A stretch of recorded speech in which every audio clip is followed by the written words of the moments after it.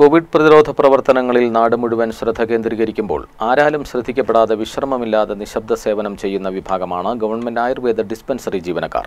Meppadi panchayat mobile Ayurveda dispensary ജീവനക്കാർ lockdown കാലത്തും തിരക്കിലാണ്.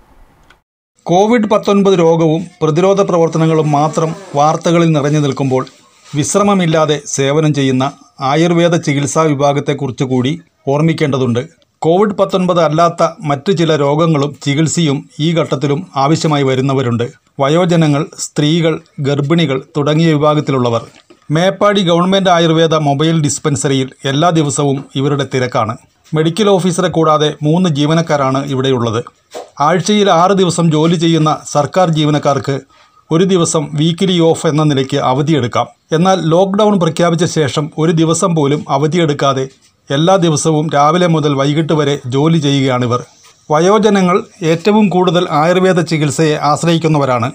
സ്ത്രീകൾ, പ്രത്യേകിച്ചും ഗർഭിണികൾക്ക് ആയുർവേദ ചികിത്സ അനിവാര്യമാണ്. 100-ലധികം ആളുകൾ നിത്യേന മേപ്പാടി ഗവൺമെൻറ് ആയുർവേദ ഡിസ്പെൻസറിയിൽ എത്തുന്നുണ്ട്.